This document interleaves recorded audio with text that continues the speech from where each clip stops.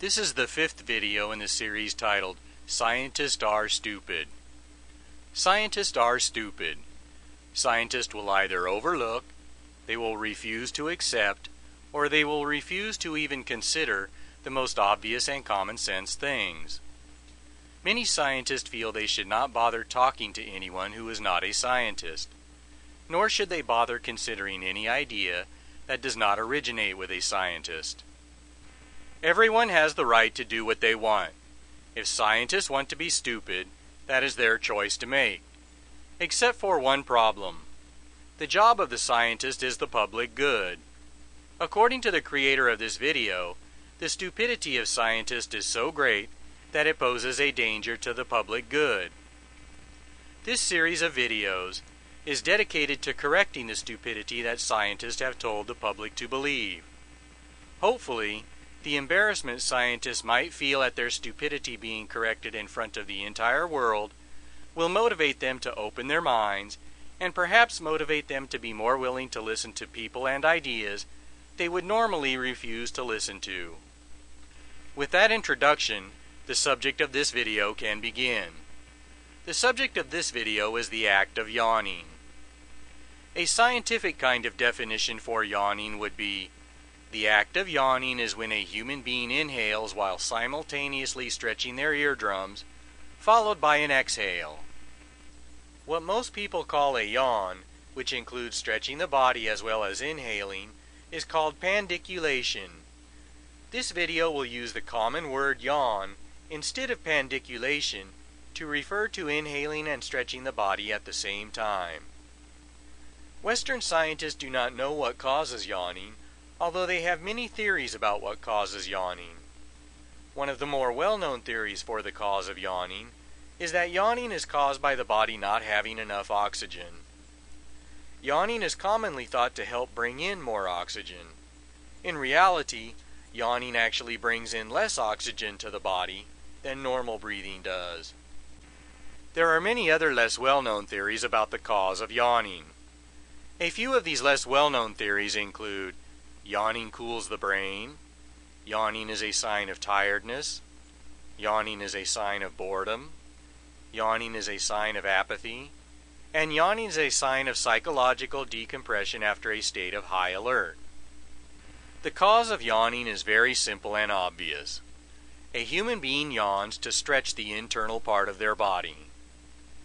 What is the internal part of the body? The internal part of the body would be all of the internal organs, the blood vessels, the membranes, and all of the other organic material that is located inside of the torso of a human being. According to the creator of this video, each individual part of the body is designed to operate under a certain amount of tension or flexibility. This certain amount of tension or flexibility that the various internal parts of the body operate under facilitates the smooth and uninterrupted flow of fluids and forces within the internal part of the body. The internal part of the body can become what is commonly called blocked. A scientific definition for the common term blocked would be: the tension or flexibility in some area of the body moves outside of the proper range of values it was designed to operate under, which interferes with the proper flow of fluids and forces through the affected part of the body. A simple way to describe what the common term blocked means is to say that the blocked part of the body has become tense or harder than it normally is. The hardening of any area of the internal part of the body would of course cause some change in the normal flow of fluids and forces in the hardened area.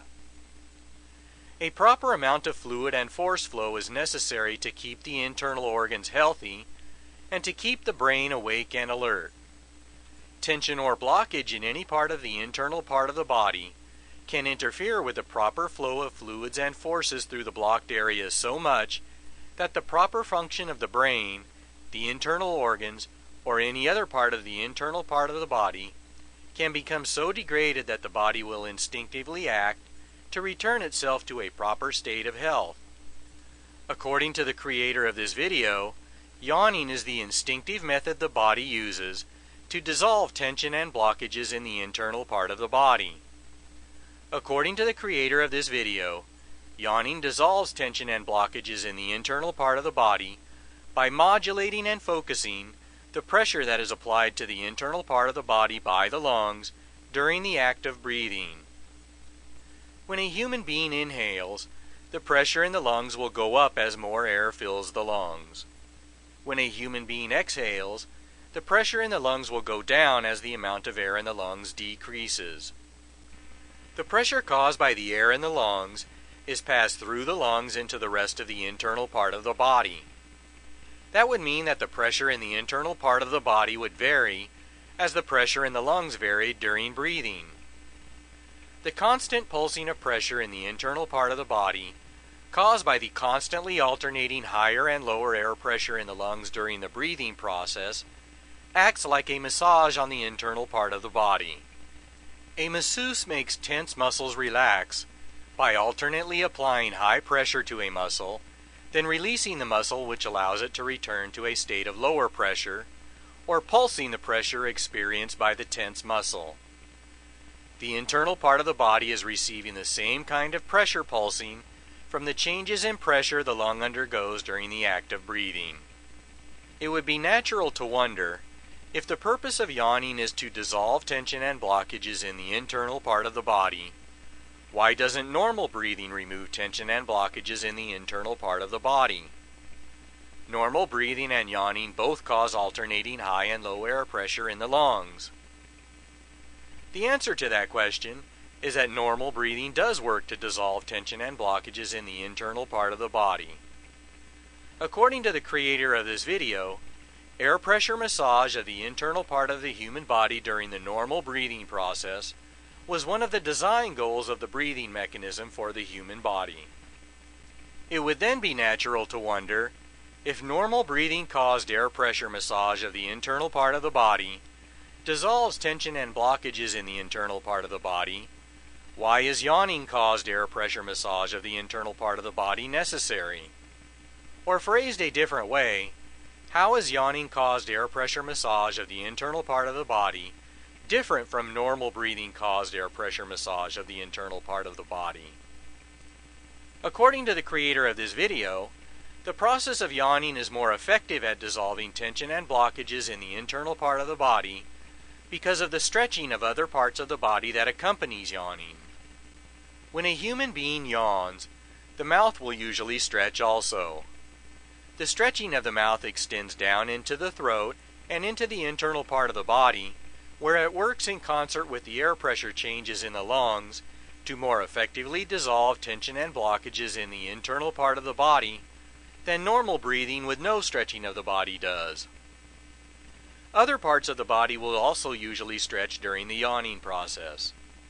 According to the creator of this video, the stretching performed by these other parts of the body during the yawning process make yawning more efficient at dissolving tension and blockages in the internal part of the body by changing the distribution of forces within the body and by changing the shape of the body cavity containing the internal part of the body. A living human body is filled with forces created by the process of living. These forces apply some amount of pressure to the entire human body.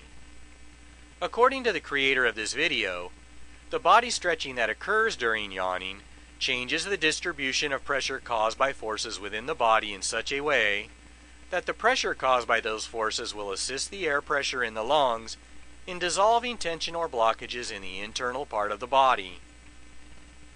Another purpose of the body stretching that takes place during yawning is to change the shape of the body cavity containing the internal part of the body. By changing the shape of the body cavity containing the internal part of the body, the amount of pressure that is applied to some specific area of the internal part of the body can be manipulated.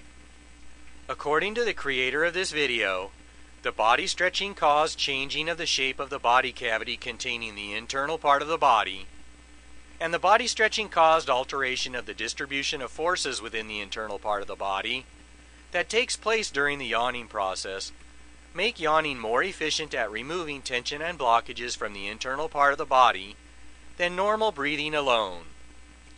As the title of this video says, scientists are stupid. They don't even know why human beings yawn.